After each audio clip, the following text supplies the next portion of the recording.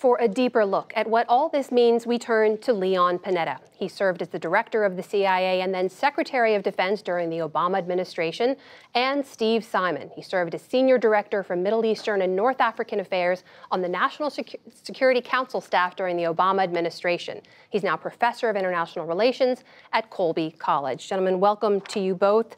Secretary Panetta, I'd like to begin with you, if you don't mind. How big a change in U.S. policy is this latest move?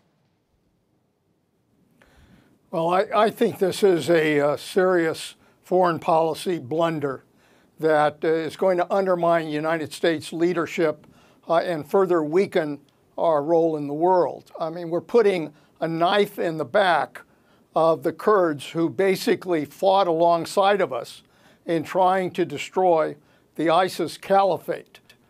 And in basically leaving the Kurds vulnerable, we've also opened up the possibility that Syria will go into the hands of Russia, Iran, and that ISIS will further strengthen itself. So from every aspect, I consider this to be a very serious blunder on the part of the president. Steve Simon, you have long argued that this was a long time coming, that the alliance with those Syrian, or the Kurdish rather, forces there it had a very short shelf life. This was inevitable in some ways. Do you agree with this decision to withdraw U.S. forces? Well, I think it was the right decision, but it was really not well prepared, as Secretary Panetta points out, I think quite eloquently. It was known, certainly since last winter, that this was the president's inclination, and he was determined to do it. He was talked out of it at the time. But in the interval between the president's aborted decision last November and the decision he's made just today, nothing was done to prepare the ground for the withdrawal. And this, to me, is just, I guess it's astounding. Because there were options that the United States could have pursued that would have reassured Turkey in a way that removed its incentive to invade Syria under conditions that we're looking at now. But none of those steps were really taken. And they weren't taken because there was a view on the part of the administration that it would entail talking to the regime in Damascus. And this was something that the United States didn't want to do. Now, you know, on one level, that's understandable. The regime in Damascus is repugnant. But if the Turks are going to be assured or reassured that the PKK won't be a security problem for them, then really the only way to accomplish that is for these areas of Syria that are now administered by the Kurds are reinstated into the Syrian state. Steve Simon, do I take that to mean that you do I take this okay for the Turks? Should I take this to mean that you disagree with the president's decision? As I said, the president's decision is perfectly legitimate, I think. It makes a lot of sense. But the ground hasn't been prepared for that movement, and it could have been.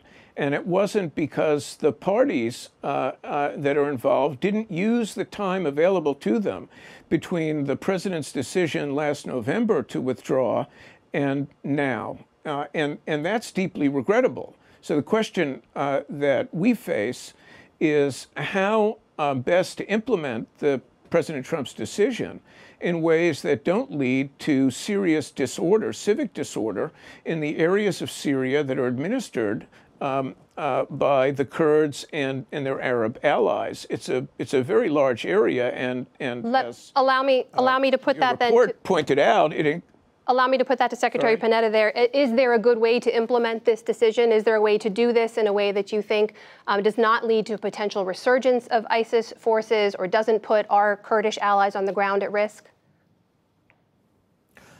Well, there's no way to do it when you basically give up the only leverage you have, which is the presence of U.S. troops in that region.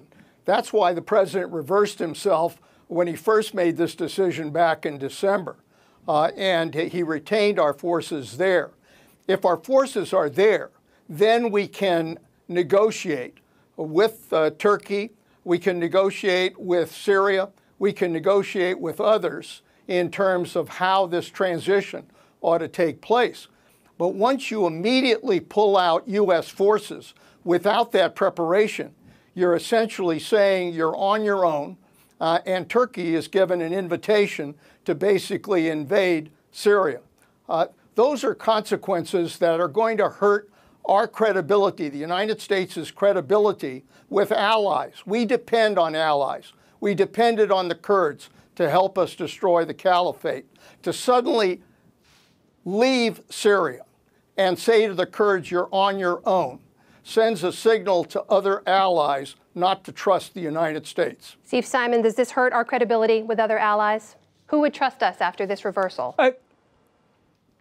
I think allies are constantly evaluating the reliability of U.S. commitments. In this case, I think what gets lost is the fact that the Kurds had their own reasons for joining us in this anti-ISIS operation. They were acting in their interest. And one of those interests was the hope of U.S. support for some kind of autonomous arrangement for the Kurds within Syria along the lines that the U.S. had secured for the Kurds in Iraq. So the Kurds were playing their own game here. They were pursuing their own interests. This was not an act of altruism on the part of the Kurds. At this point, the U.S. and Kurdish interests are diverging. So you're seeing a weakening of the alliance that Secretary Panetta has referred to as a stab in the back, but it's diverging interests, and they can't be helped right now. Steve Simon, Turkey is a NATO ally of the United States. Very quickly, let me ask you, do you believe that U.S. withdrawal from this area could lead to a resurgence of the ISIS threat? Well, I think if the Kurds are given a choice of fighting the Turks or fighting ISIS, they're going to turn on the Turks. They're going to defend themselves against the stronger enemy and the more lethal one. And that, in effect, is going to damage the fight against ISIS, because even though the United States has been a keystone in the effort to combat the Islamic State, the fighting and dying has been done by others, including the Kurds. So they're going to be distracted. They don't have the strength to fight a two-front war. Secretary Panetta, what about you? There's no question that this is going to give ISIS the opportunity to regroup. There are tens of thousands of terrorists that are in camps that the Kurds have overseen. They're now going to turn their attention to dealing with the Turks, which means that those terrorists are going to become part of the ISIS effort. So there's no question that what the president did is going to basically give ISIS additional ability to reorganize and then threaten the United States. It's a terrible mistake. Steve Simon, if those fighters are released or do escape, thousands of them in detention right now, watched over by the Kurdish forces, what's your reaction to that? What happens then? Well, first of all, it's hard for me to believe that these ISIS fighters that we're talking about are going to make it to the United States and attack the United States in our own homeland, or really have the assets, the resources, the planning skill, and so forth to seriously damage the United States interests in the Middle East. So I'm not a big fan of ISIS, mind you, but their ability to threaten U.S. interests, I think, is really rather limited. Do they pose a threat to our NATO allies, to our European allies?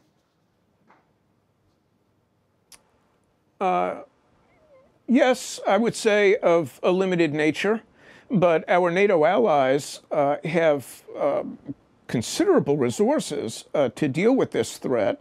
And mind you, the ISIS fighters we're talking about have to get to Europe to do this. To the extent that ISIS is an ideology that's extremely anti-Western, well, there's no question about that, but the ideology doesn't travel just in bodies. The ideology travels on the internet and through other channels to influence opinion of Muslim populations in a lot of places, including Europe.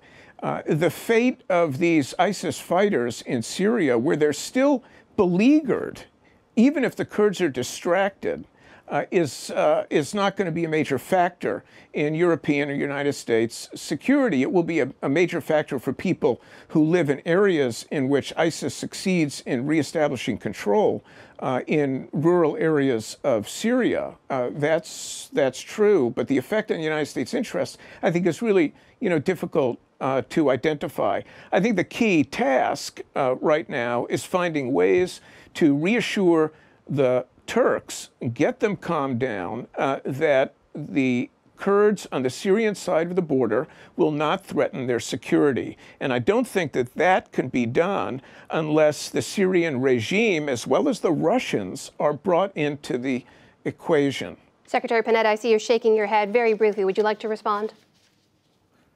Yeah, with great respect, that's a very naive approach to assume that somehow ISIS will never be able to reorganize and conduct the kind of attacks that we've seen them conduct in the past. We've learned that from al-Qaeda. We learned from the fact that when we left Iraq, what happened was ISIS reorganized itself and then created a caliphate between Syria and Iraq that then represented a national security threat to the United States. I don't think we ought to assume that somehow ISIS is not going to be intent on their principal goal, which is to attack the United States. And gentlemen, that remains a threat. We will have to leave it there. I thank you very much for your time. That's former Secretary of Defense Leon Panetta, former member of the National Security Council under the Obama administration, Steve Simon. Thank you.